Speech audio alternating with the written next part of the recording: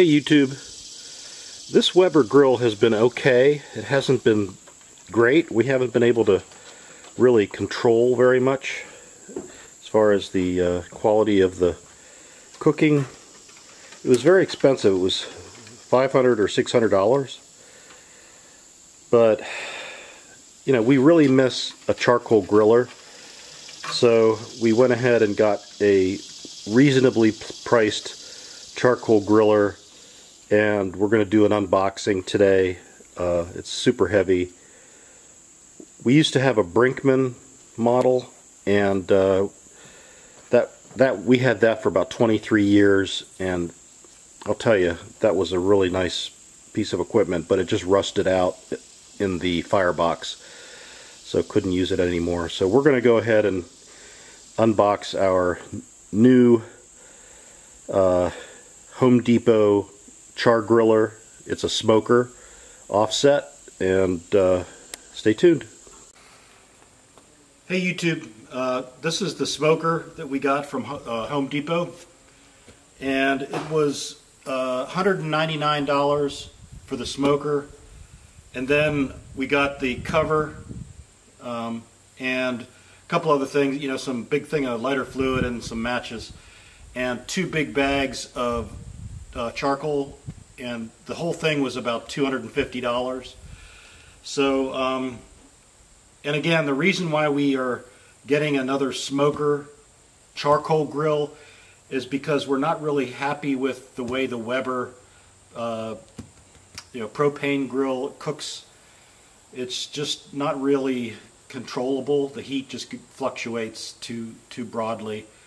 So we had a very similar one. It was a Brinkman smoker offset, where it has the firebox right here and the main part, but the Brinkman was on the left hand side, and it doesn't matter, I guess, but we did over 23 years of smoking and grilling with the Brinkman, and it finally just rusted out in the main smoker section on the bottom. It was just, you know, it was an excellent smoker, and this looks like it's very similar, and it's cheap, so we'll see how it goes. And I'm going to go ahead and unbox it and assemble it, because it's Labor Day 2019, and our son and the rest of our family are coming over, so stay tuned. Okay YouTube, let me just get you the model number and all of that. Let's go to the label. So it's a Smokin Champ charcoal grill and smoker, made in China. Oh, I have mixed feelings about that. Anyway, we won't go there. Okay, so, dang it. Okay, so let's go ahead and open this up.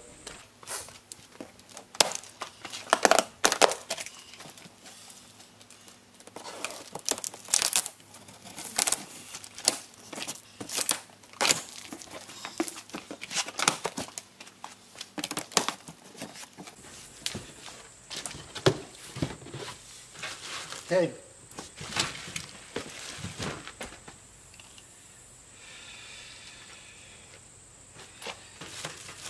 So we have the owner's manual on top. So, got to read that.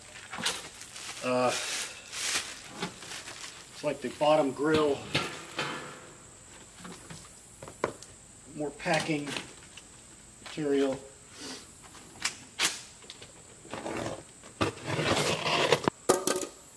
Okay, so here's all the hardware. So everything's separated out really nice.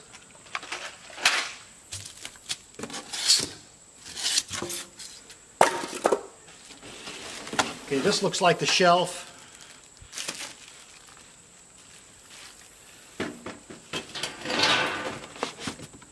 And this looks like it's heavy, so it looks like it's the grill. Or, yep. heavy grill parts. Looks like it's been seasoned because it's got some oil on it. Okay, we've got the, looks like the firebox is right here.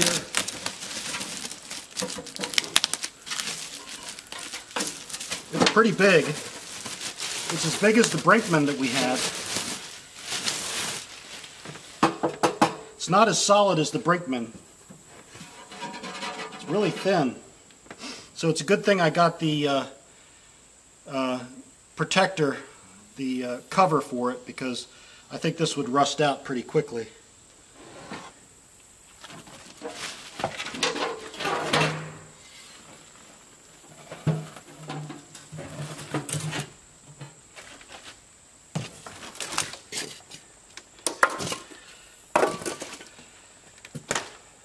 Another box.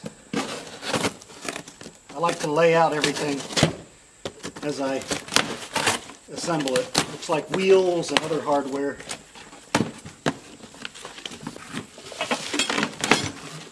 So I'll go ahead and lay all this out and we'll start assembly.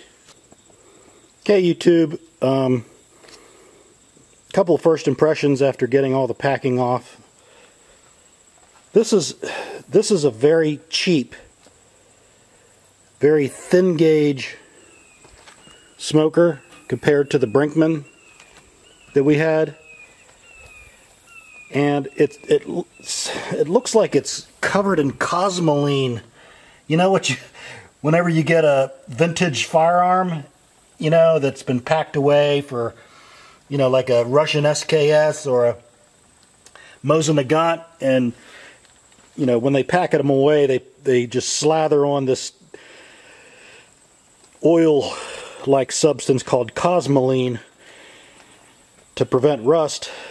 And this is very, very similar to cosmoline that this whole thing is covered in. So I'm thinking, you know, I showed my wife, she came out here to look at this, and I told her I wasn't real happy with the this model that she chose, you know, in her shopping. But regardless, you know, it's cheap, but it looks like we're going to have to just fire this thing up and burn off all the cosmoline. Oh my goodness. Oh well. Hey, I had to show you this.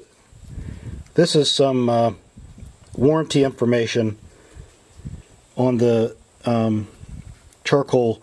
So it talks about rust through and burn through. See here, it says for the charcoal grill, it's 5 years from the date of purchase for rust through, burn through. Grill hood and bottom. Ash pan, 1 year date of purchase. So that tells you right there how low quality this is. If it's only going to last 5 years, again, the Brinkman I had lasted 23 years.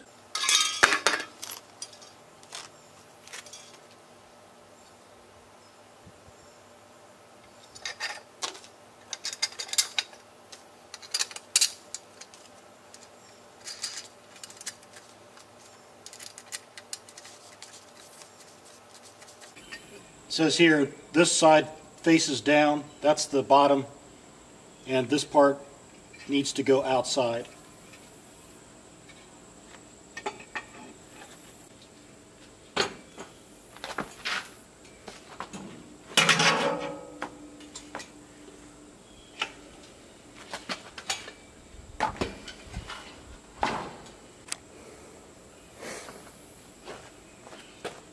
Okay, I took it from here to here because obviously it wasn't going to work. I wasn't following the instructions correctly. Let's see how this works.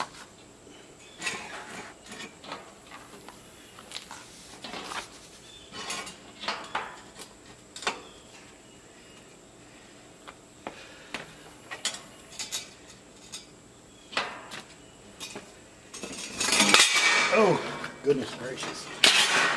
Okay. This part is not easy. Got to line up the holes.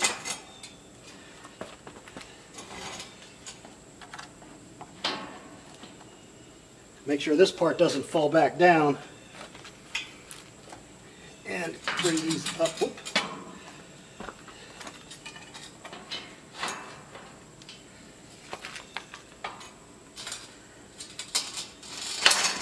There we go.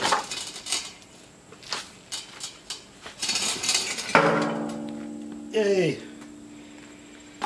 Okay, now I gotta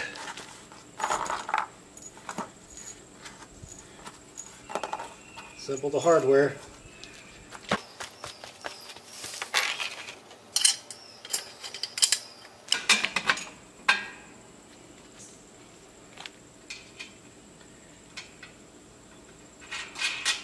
Like I said, this is really flimsy.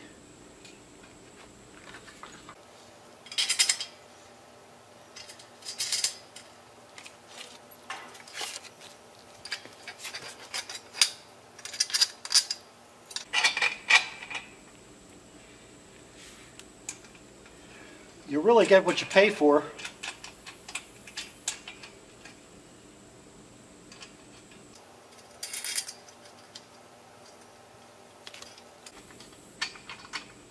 I'll wait to tighten these up after I get it assembled, just in case, because these are still not, you know, together. They're just kind of just there. So once we get this, the box installed, that'll be good. Now to install the wheel axle. Gotta keep these together.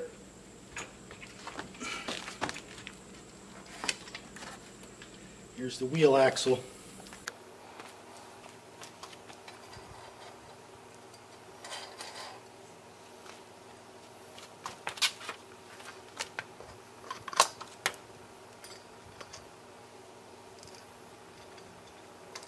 So that's the cotter pin, flat washer, and the wheel.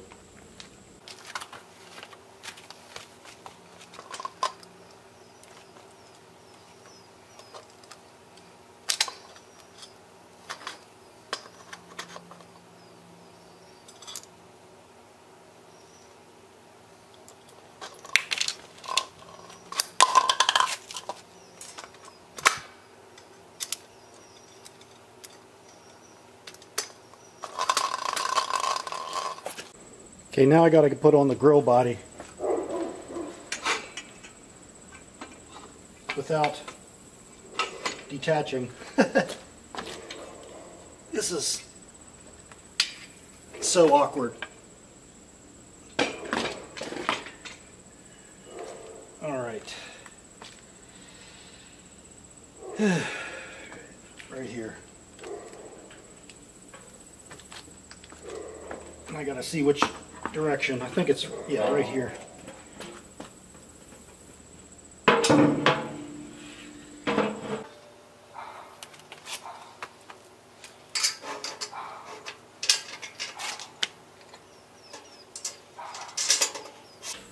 Super flimsy and sticky.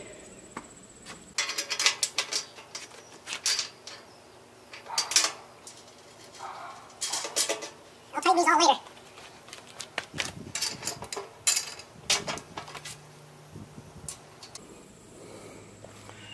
Okay, now the firebox.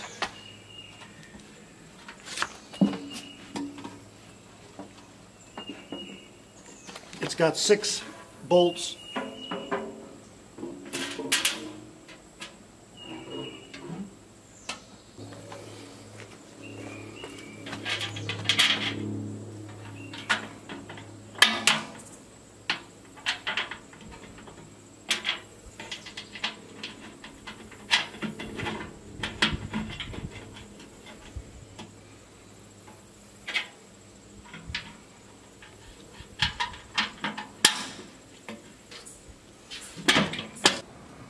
Okay, now there's some spacer tubes that go inside.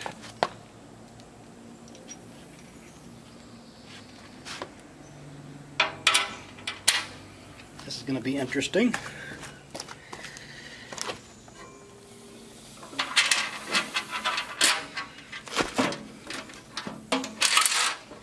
Very interesting.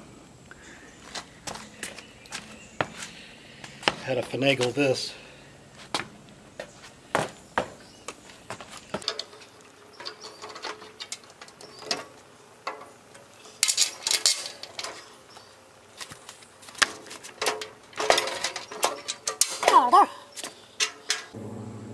Okay, now I'm putting on the hood. Calls for 2 hinge pins and 2 cotter pins.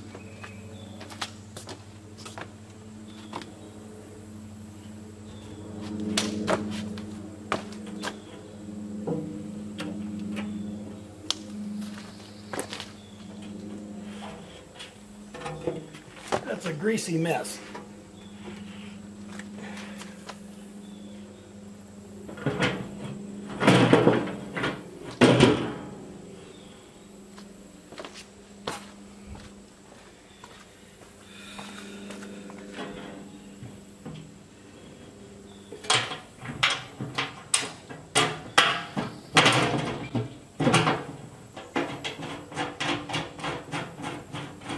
It screws in, so that's interesting.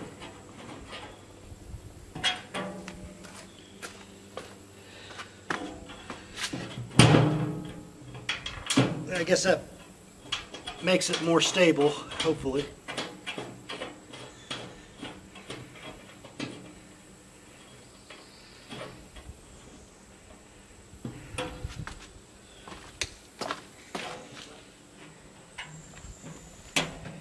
And then the cotter pins. Oops, fell in the grease.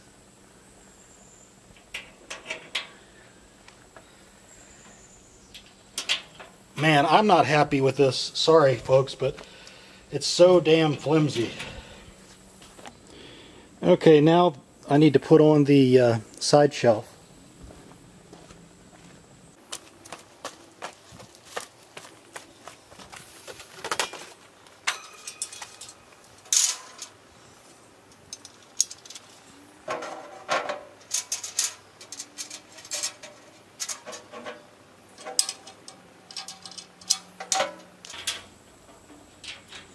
I hope this lasts 5 years.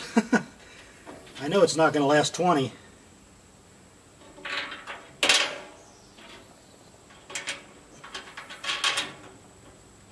I hope it doesn't blow away in Hurricane Dorian. Okay, now the smokestack.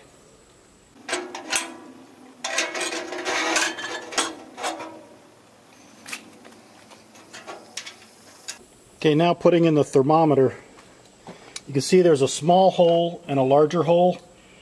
There's a wing nut and a flat washer. The small hole, this gets sunk into, and then the thermometer actually goes there. So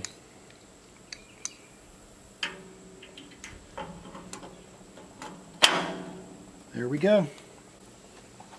Now I need to do the handle. Basically the same principle. They have some wing nuts and some lock washers. So the lock washers have to go inside as well as the wing nuts. So I'm taking the wing nut off. This is called a bezel. So you got to have that bezel on as it contacts the outside of the hood.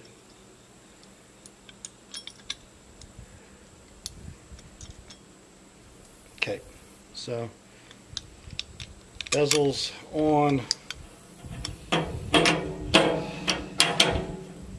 Alright, and then, okay, the firebox, basically the same thing. Same type of handle, so that makes it easy.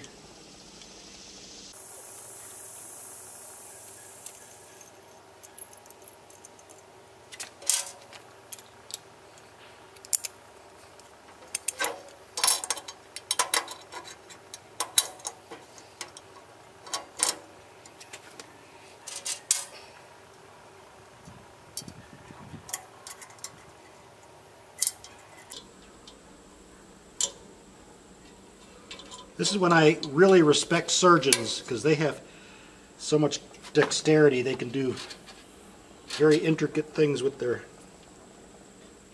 hand-eye coordination. I have terrible hand-eye coordination.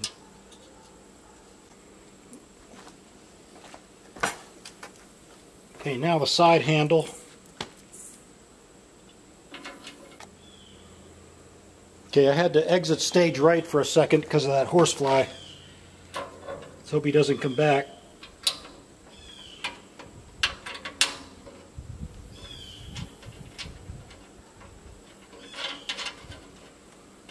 Hand tighten. Okay, now the drawer latch.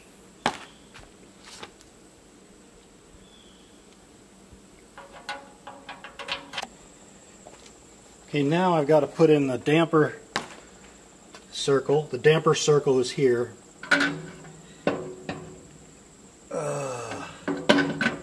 Into the ash tray, I guess it is.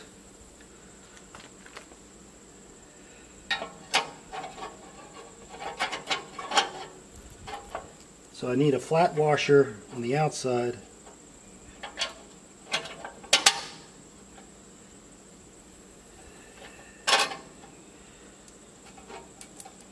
I set it, but I didn't do it. Flat washer, and then another flat washer on the inside with a hex nut. Hand tight for now. That's probably all it needs.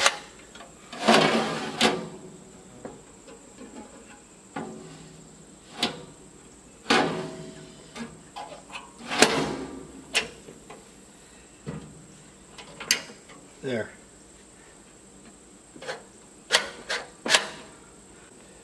Okay, now the drawer handle.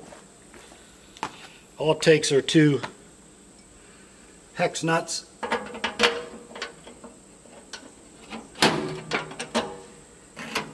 Go ahead and open it, probably be easier. Okay, now I got to put the grates in.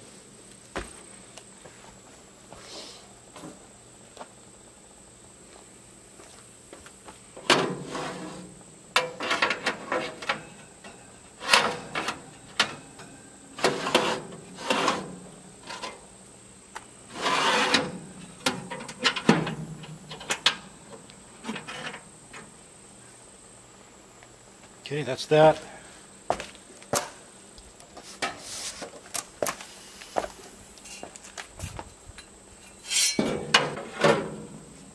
Okay. It's pretty easy.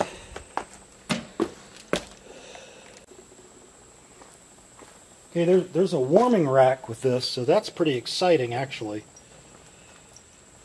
So basically you put the 2-inch bolts in here.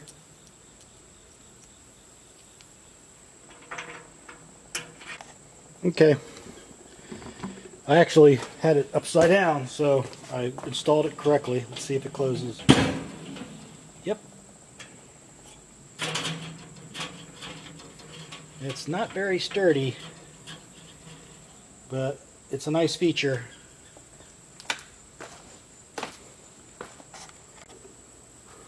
Okay, this is a grease cup holder right here, and I think it just installs like that. That'll capture any grease that drips down. Okay, now I got to put the ash pan in.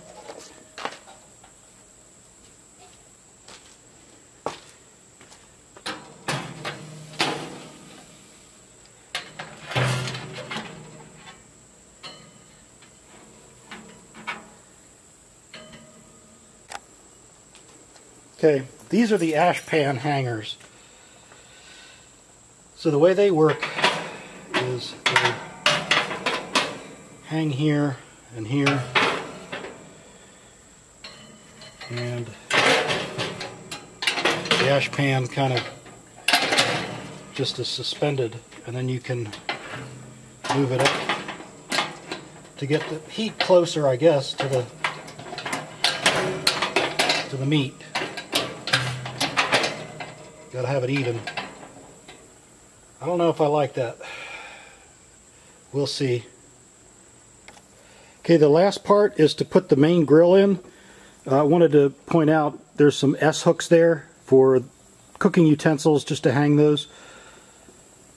But the last step is to put down the grill. I've already started.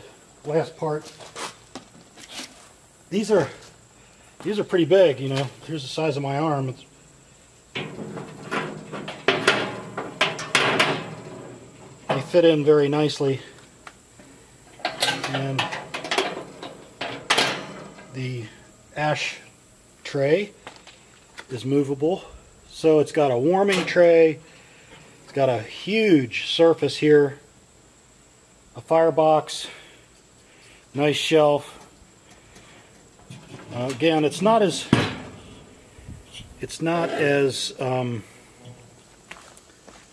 good as my Brinkman that I had, but what can I say? It was $199. So I'll clean it up and I'll get the cover and show you that.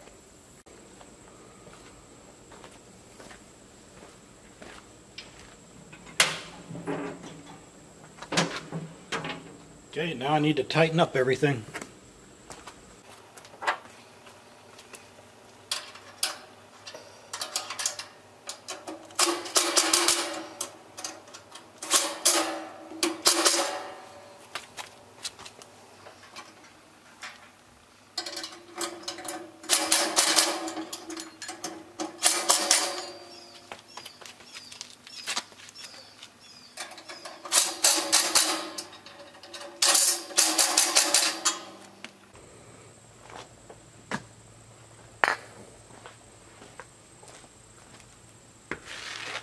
Okay, everything's tight. I'm going to go ahead and season it now. It calls for spraying everything with vegetable oil. I'm going to use Pam.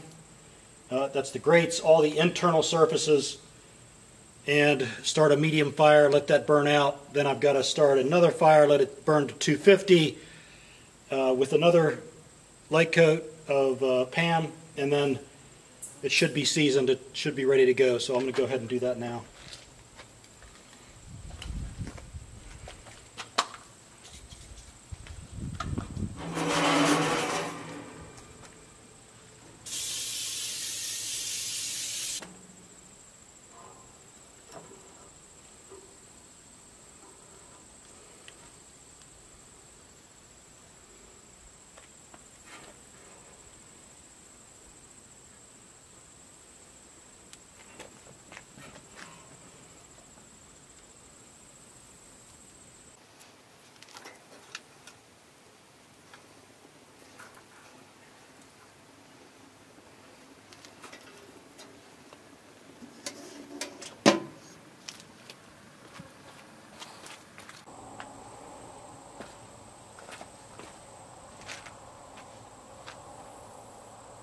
Okay, YouTube, I think that pretty much does it.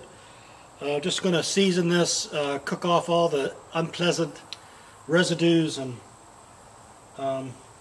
it's already getting very hot. So let me just let that ash over for a bit.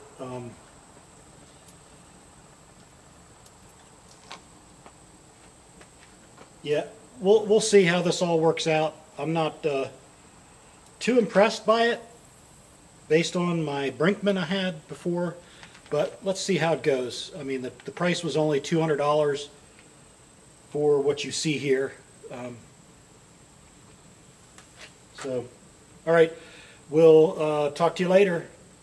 Signing off.